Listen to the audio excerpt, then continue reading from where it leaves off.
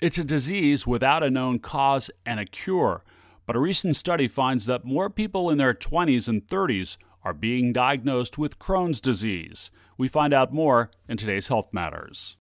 The symptoms can come on gradually or suddenly without warning.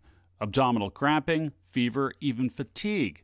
The pain is often indescribable. Crohn's disease is a chronic inflammatory bowel problem, and it's one of the several types that can occur, but Crohn's specifically is a chronic inflammation of the intestine. The exact cause of Crohn's disease is still unknown, but if it goes undiagnosed, multiple problems can surface. It causes inflammation, edema, it can cause ulcerations to form, and as those things worsen, you can get bleeding, you can get diarrhea problems, and if the problem goes unchecked or untreated, eventually you can get scarring and get stricture formation and bowel obstructions. Researchers have also found that smoking can make the problem worse. We don't fully understand how smoking actually, causes Crohn's disease. We do find that if you do have Crohn's, that smoking certainly can accelerate the disease and can make it more intense and difficult to treat. Scientists are currently looking at hereditary factors when it comes to Crohn's disease.